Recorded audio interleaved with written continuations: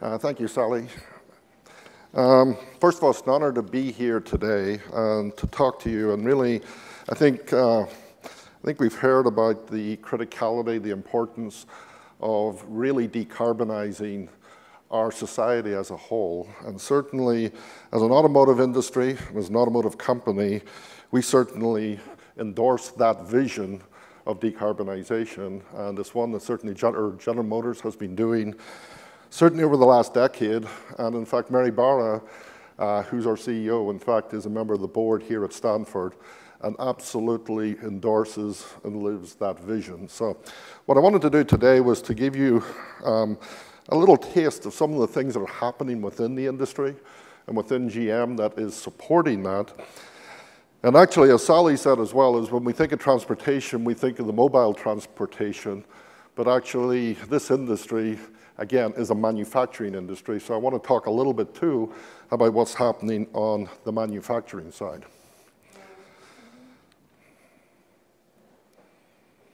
But before we look to the present and the future, I just want to use this one slide. And I use this to basically show what can be done. Because again, you hear a lot of people saying, well, we can't do this. There's always tremendous resistance to change. And if you actually go back and look what happened with regard to noxious emissions, and by that I'm talking about carbon monoxide, I'm talking about NOx, I'm talking about hydrocarbons. And certainly coming out of Europe, when I grew up in Europe, when you looked at the smog in the cities of Belfast and Dublin and London, I was there during that time and I saw that. And now you look at how clean the environment is here, Europe, and actually we're cleaning up the environment in China as well and in other countries around the world. And all of that happened, and I would say really for the students here, when you start thinking about change, you think about change happening and it's a large organization, it's a large amount of people. But this change happened actually with a very small number of people, because if you go back to 1970, Ed Cole actually ran General Motors. GM had 60% market share, so they could really decide what was happening. If they decided to do it, if it happened. If they didn't happen. He stood up in Congress in 1970 and said, okay, we will abide by the Clean Air Act that's being proposed. But we need lead-free fuel. We have to convert all of our engines. We need lead-free fuel, and we'll introduce a catalytic converter. In 1 year, the government basically mandated lead-free fuel. So again, if we work together, we can make that happen, and we can make it happen quickly. But 71, we basically converted all of our engines. We had lead-free fuel introduced into the marketplace, Canada, North America. And between 1974, when we introduced the catalytic converter, to today, we've reduced the emissions, the noxious emissions, by about 99.5%. Now think about that. If I was in my position at that time, I would have said that would be impossible. I would say that it would be exorbitant from a cost perspective. I would say that you would change the whole utility of the car. And I'd also say that you sure as heck wouldn't be burning fuel. Well, look at what happened and look at what had been achieved. And also what I'd say, and what I'm very proud of, is that the catalytic converter was actually developed within my lab. Obviously, I wasn't there then, but by a small group of researchers. And that small group of researchers changed the world. Well, today, we now have similar challenges, and actually even, I would say, more demanding challenges. Because when we looked at noxious emissions, it was about the catalytic converter, it was about air fuel control, et cetera. Now we're looking at CO2. How can we get dramatic reductions in CO2? How can we get dramatic reductions and improvements around safety? 33,000 people every year die on our roads, 50,000 in China, 100,000 in India. How do we prevent those? And the answer is we can, and we need to go after them. What about congestion? All of the other features that we look about around transportation. And what you're going to find and what you'll see here is we're in a transformation right now. Mary Barra will say that the next 5 years you will see more change than you saw in the last 50 years. I completely support that, and given all that we are doing in the research side and implementation, that is not a weak statement at all. That is a very, very strong statement. And again, so we're in this transformation in the next 5 to 10 years is going to be absolutely astonishing. So again, let me start talking about some of them. First of all, if you actually want to read this in detail, we do have a sustainability report that we put out each year. It's several hundred pages. I actually read it coming here on the plane. And I would highly recommend it. It'll tell you everything that we're working on, cradle to grave, with respect to what we're doing from a sustainability perspective. So again, go on the GM website. This is open to anyone. And again, you will find again that it's very, very comprehensive. But let me give you a couple of examples, and I want to start on the manufacturing side. But a couple of examples, we have about 350 facilities around the world. We have about 250,000 people that work for General Motors, and we sell in about 140 countries. So again, we really touch everywhere in the world and can have an impact there. First of all, land-free facilities. We are driving towards all of our facilities being land-free, and we're currently at 90 for our manufacturing operations, and 41 for our non-manufacturing operations. And you can see, again, this is not just in North America, but this is around the world. And we want to continue to drive to get all of our facilities to be land-free. EPA actually has us as a partner of the year between 2013, from 2013, 14, 15, 16. And again, this is their highest accolade that they can give, again, that's looking at energy management within corporations. So again, we're very pleased with this. In fact, 73 of our plants have the EPA Energy Star, which is showing that they're getting a reduction in energy over a 5-year period, typically of 10%. But clearly, we really go after getting a lot more than that. But again, we're getting recognized for reducing energy within our plants around the world. And we're also actually, we're on the Dow Jones Sustainability Index. We've been named on that for the last 2 years. For that North American index, actually, we're the only automotive supplier that's on that index and is recognized on it. And again, that's really a benchmark for corporate sustainability as well. So again, this is about sustainability of what we do, looking at social aspects, looking at economic aspects, and of course, looking at the environmental side. Let me talk about one of the plants, Lansing Delta Township. It's one of our largest plants. It produces our large SUVs for Buick, for Cadillac, or for Chevrolet. And again, this actually has the EPA Energy Star certification, which again is the first plant to receive this. It also has the LEED Gold certification. And while it's one thing about doing LEED for an office facility or even a small manufacturing facility, this is a large facility making about 250,000 vehicles, 290,000 vehicles. So again, when you think about actually the effort that goes in to actually make this, and this was the first LEED facility for, actually the first in the world with respect to an automotive manufacturing plant. Something, again, we're very proud of and something that we're pushing more and more. Solar power installations. Again, as we look at reducing energy, and I'll talk about what we've achieved here over the last number of years, but solar power, we're using extensive solar power installations. Think of the plant. Think of the opportunity for solar power within the plant. Remember these 350 facilities around the world. By the way, if you have good ideas, we'll try them out as well. So I heard some of those this morning that I'm looking forward to hearing.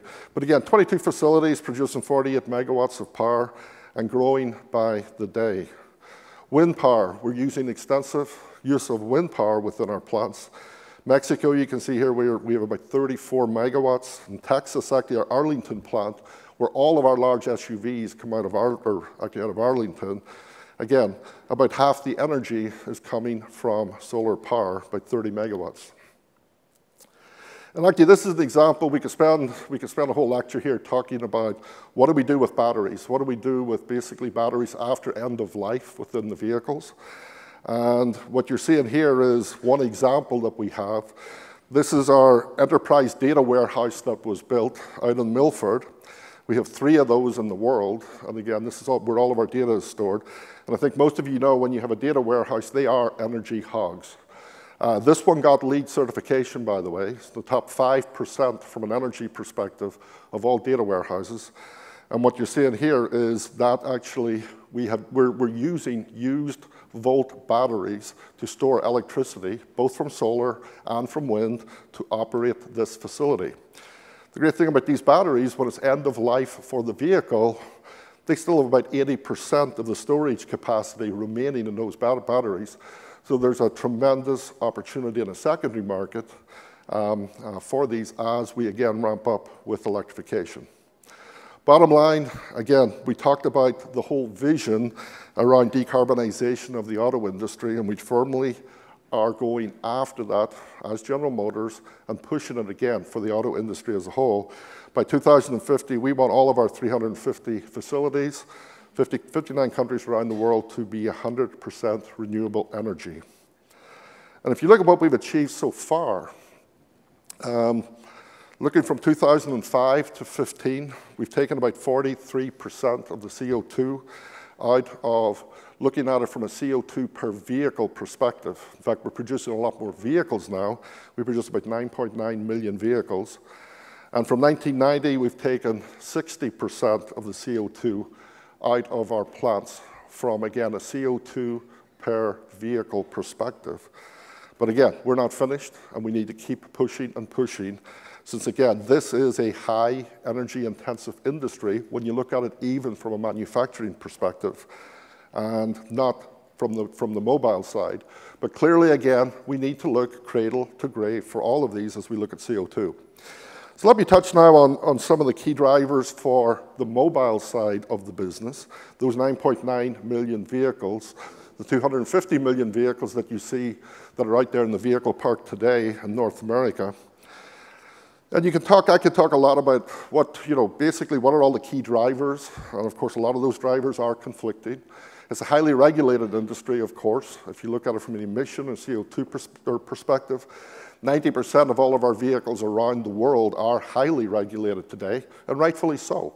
And we'll continue to be highly regulated, and we'll continue to push again to improve those vehicles, both from an emission standpoint and again from an environmental standpoint. Technology is exploding, and technology capability, and I'll talk a little bit about that. We got to look at the economics of all of this. You can't just add technology to vehicles. It's the second biggest purchase people have today. When you look at 140 countries, if we're going to solve the CO2 problem, it's not with high-cost solutions. We have to find solutions, again, that we can scale across all of those countries. Urbanization is impacting us significantly. I'll talk a little bit more about that. And then energy, of course, we need diversity in our supply. We need low-carbon energy. And again, that's something, again, that's at the forefront of our business, because whatever happens in the energy side has a huge impact, of course, to us. The regulatory requirements, again, I could go into a lot of detail on these, but the simple chart is we're driving, again, we have a fuel economy requirement for our fleet of vehicles of 54.5 miles per gallon for 2025. That's 58 in Europe for 2020. And again, these are not the end game, but these are gates that we go through and continue to improve. And actually, the most stringent one from my perspective is the 56 that you see in China for 2020, primarily because we have a high percentage of diesel in Europe supporting the 58, and of course, virtually no diesel in China. So again, significant challenges and challenges that the industry will drive for, and again, surpass as we go through these time periods as well.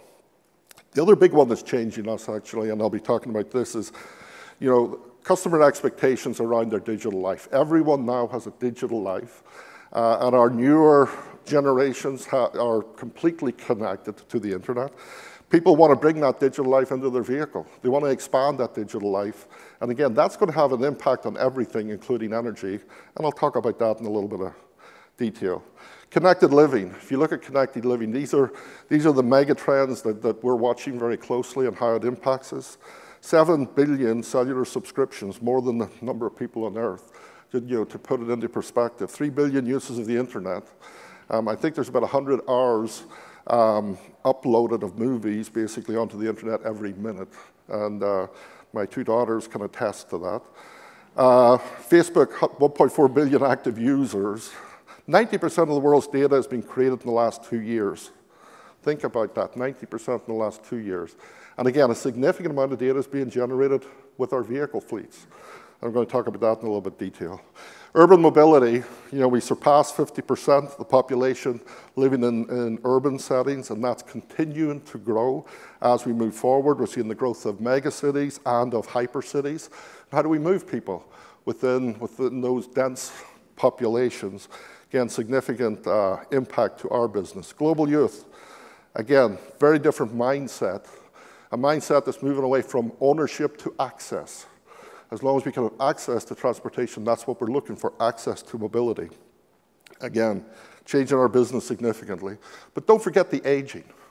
One side we have the millennials, the other side we have the aging population. It's growing in a lot of the countries. And again, aging is not what it used to be. People are active. They want to have freedom of transportation as long as they live.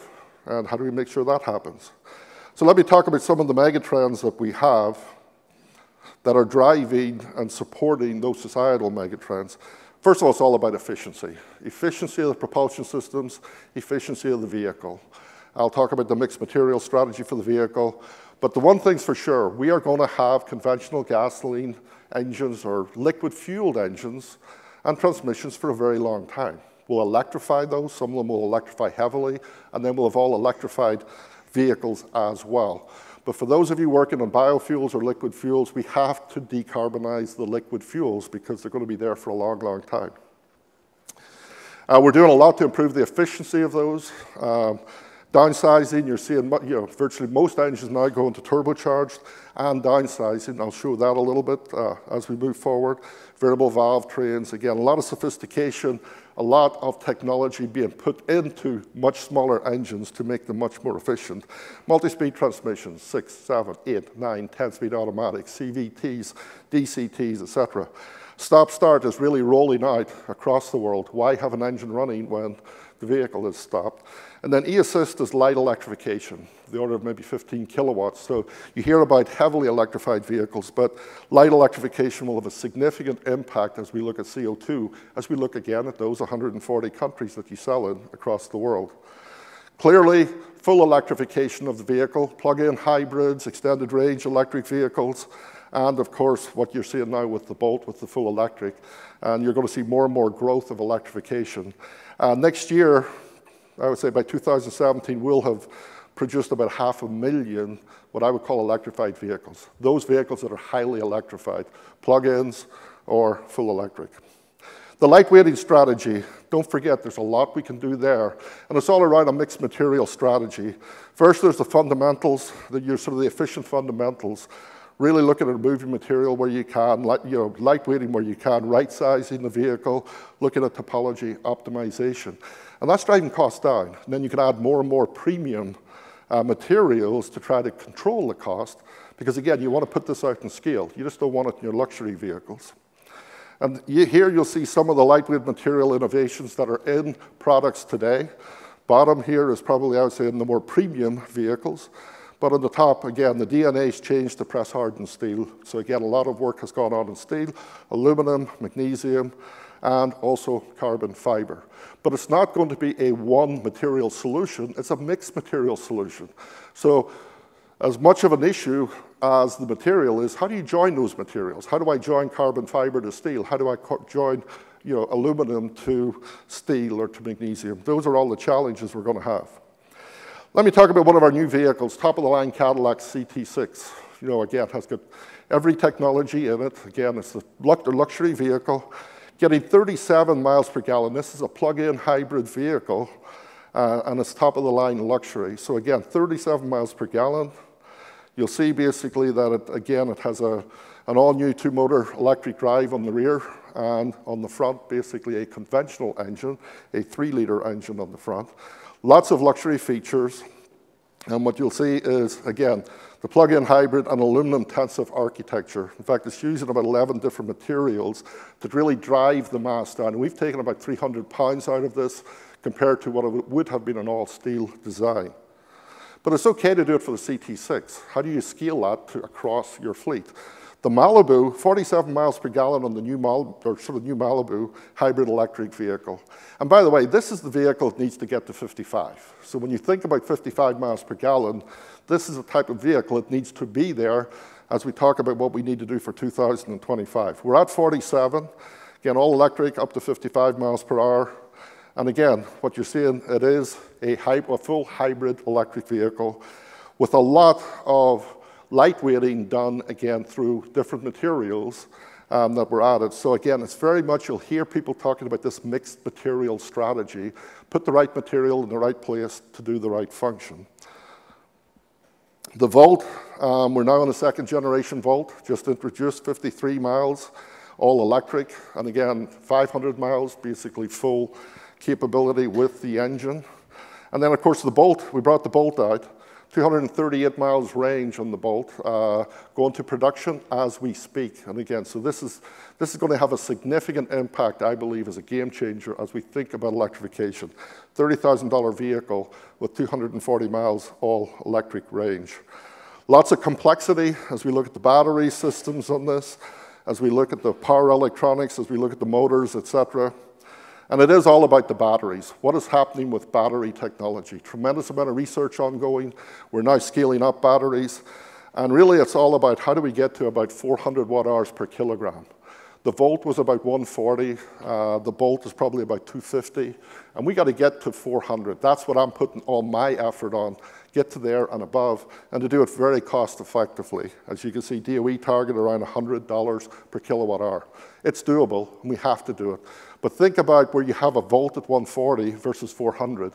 The opportunities are endless, much more range, or much smaller size, much smaller or lower cost. Lots of technology being developed, rightfully so. We got to continue doing that from a research perspective. My lab, I have people in China, I've got people in North America. I have identical facilities in both locations, putting every effort into developing the battery technology for the future. I'll finish with, as we talk about cradle to grave on the vehicle, or this part of it, there's a very good, this is a report put out by Argonne, but it was done by a number of companies. It was done with US Drive, so it was with DOE, it was NREL, it was EPRI, a number of the fuel companies, a number of the OEMs. This is a very extensive report that looks cradle to grave, looks at all of the fuels, looks at what we can do as we really want to reduce CO2 in the fleet. So I'd highly encourage you to take a look at that. And then I want to talk about another area which doesn't impact us directly, but is impacted from an energy perspective, but is really driving the industry significantly. And that's connectivity of the vehicles. Back in '96, we actually introduced OnStar. We got about 12 million users. I think we've had about 1.2 billion interactions with the users since we introduced it. But we've connected the vehicle. Then more recently, we've added 4G. And so significant 4G capability across, we got about 3.5 million units out there already with the hotspot capability. So now we have this big pipe that we have going back to the cloud, going back to the internet. What can you use it for? We've introduced basically Android Auto and Apple CarPlay across many of our products this year, 2016. We've also done prognostics. Won't dwell on this, but I'm very proud of it because my team worked on this and developed it. And rather than having diagnostics on the vehicle, would it not be nicer to be able to predict the future? We now have vehicles in production that will contact you if your battery is going to die in the next month, if your starter is going to break in the next month, if your fuel system is going to break in the next month. So you'll never be stranded. You'll know ahead of time. And so this is about prognostics, and you're going to see more and more of that. And it's all about data, and it's all about analytics.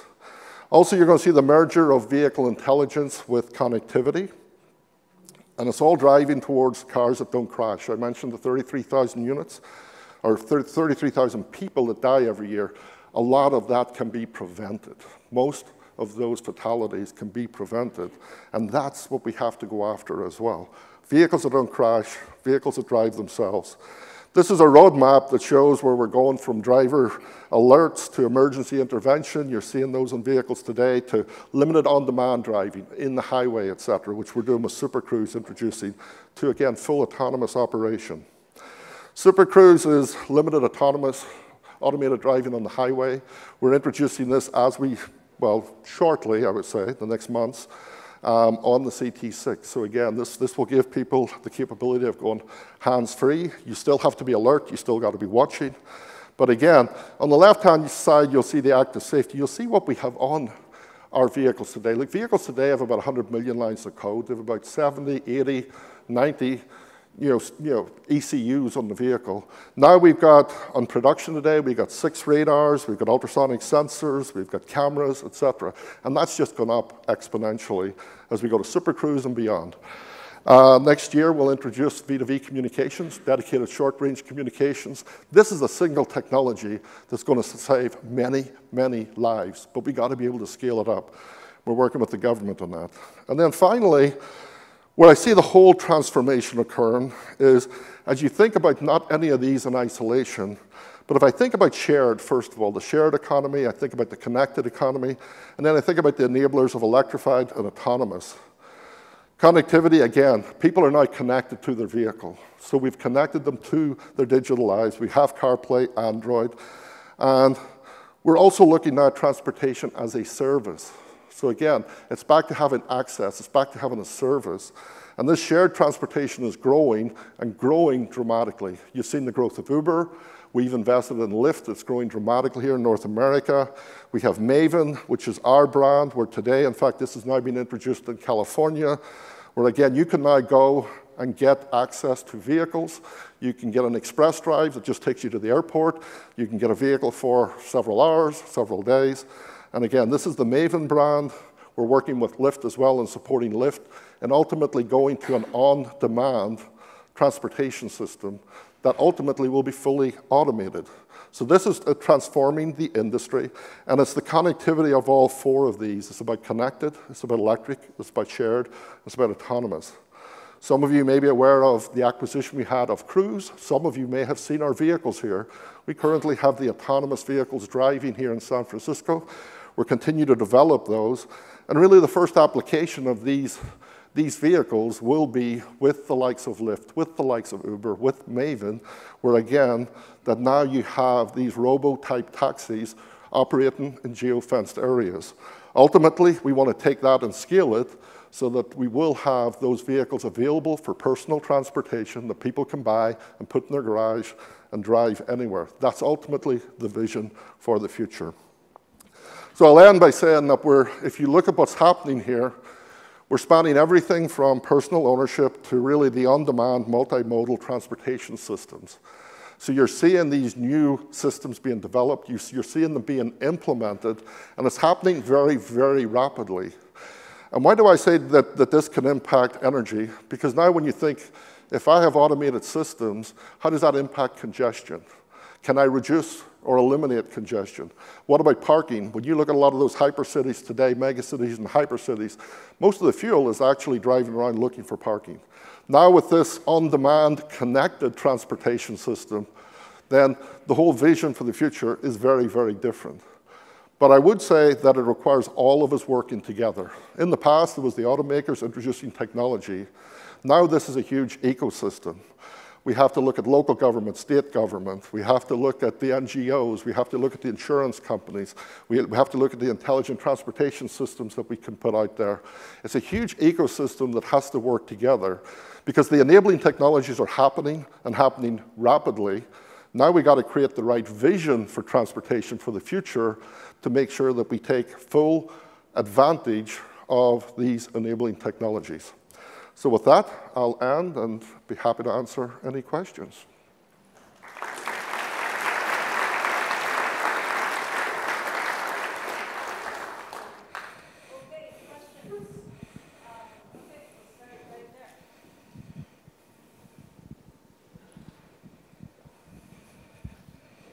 Hi, my name is Ronnie Bargata. I'm the CEO of Genesis LLC, a local company here in Silicon Valley.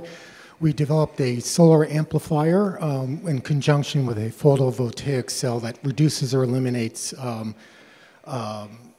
lithium-ion batteries for stationary applications. Our first beta site is in Africa. It's part of the big electrification program. My question to you is, does General Motors consider solar amplification technology as viable for mobile applications? We're certainly open to any of the technologies, and certainly we see solar as becoming more and more dominant. We're looking, obviously, I talked about solar and what we're doing with our plants. And we're looking at potential operation on the vehicle as well. Now that we have the highly electrified vehicles, there's different opportunities that we're going after. So what I would say is I have a facility here in Silicon Valley. Frankie James is the director. And the function we have here is going out and talking to people like you. So please see me afterwards, and I will give you my card and connect you with the team here. But certainly we're looking for every opportunity to improve the efficiency of the vehicles. And I would say, the one thing I would say, if you go back 4 or 5 years ago, let's go back pre-bankruptcy, because that was not a nice time, but the companies were resistant to change. What you're going to find now is the companies are not resistant to change. What I tell people is, the ideas that you were afraid to talk to me about, please talk to me about, because that's what I want to be working on. I spend a lot of my time here in Silicon Valley. We have a facility here, and a lot of that has gone out to scout these type of ideas. Hi, Trip Allen of Energy Anew. With the more complicated vehicles of the future, how will today's vehicle recycling infrastructure deal with it when we start seeing lithium-ion batteries going into auto shredders? Yeah, very good point, and there's a lot of legislation around recycling, and if you look at this from a CO2 perspective, in fact, if you go into the Argon study, you'll actually see how much of, when we look at the CO2 footprint of the vehicle, how much of it is manufacturing, the recycling, et cetera, it has to be done there. You're seeing, you have legislation in Europe today about recycling. You will see legislation, more legislation here. So this is a huge issue, and it's an integral part of the business. You have to have solutions. We are in our infancy with lithium ion, of course, but we are working diligently to look at what will we do with respect to recycling it, because we haven't had the quantity of it that we will have 10 years from now, 15 years from now. So big deal. We're working hard on it, and that's why, first of all, the secondary use makes a lot of sense, getting more value out of it, but we still have to look at the recycling, because it's pretty limited today what it's used for. It's being used in the construction industry, et cetera, but I think no one's ever really looked at it seriously from a scalability perspective of what it is now, not as a problem, but an opportunity. So.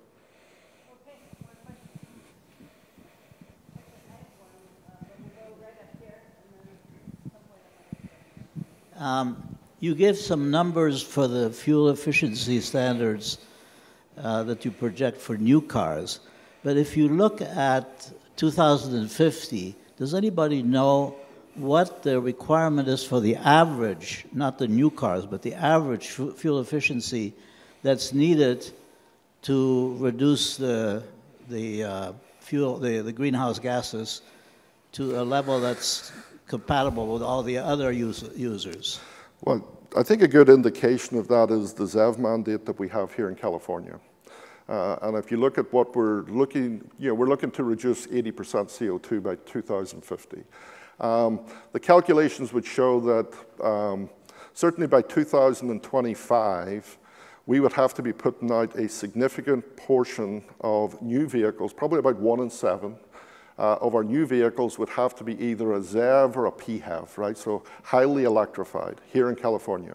By 2050, the fleet of vehicles, not the new vehicles, but the fleet of vehicles running in 2050, 87% of those would have to be ZEVs to be able to meet that standard. So the one thing that, and again, you'll see it in the Argon report, but one thing you can look at what we can do from a lightweighting and aero, et cetera. And certainly we can improve CO2, but if we're going after the 80%, we have to go after the decarbonization of the fuel. That's critical to us. And the good thing is, the thing I like about electric vehicles is, as we green the grid, the electric vehicle has a lower and lower carbon footprint, even after it's been introduced. So typically you don't see that with a vehicle, because you don't see it with the liquid fuels. But we got to be looking again, cradle to grave. But certainly those standards are obviously very, very aggressive. But as I said at the start, when I looked at what we went after, basically with noxious emissions, we have to work together collaboratively to actually make it happen. Because one of the things that frustrates me is when I look at noxious emissions, the OEMs fought the government every step of the way. And yet they made it every time, so there'd be a new standard, and everyone's, well, we can't meet that, well, we can't meet that, well, we did, and we did, and we did. So you're always seen as part of the problem. I think you should be part of the solution. We got to work together on this. We have to make this happen, and you're seeing within the industry, and certainly I can say for GM, a very strong commitment to make this happen. But as I say, 87% of the fleet to be ZEVs in 2050 is a very, very tall order. So we got to work hard to see what other alternatives there are too. Okay, are there any student questions? Here's students, raise your hand. There's that student back there. Okay, yeah, way in the back. And then I'm going to take the last question.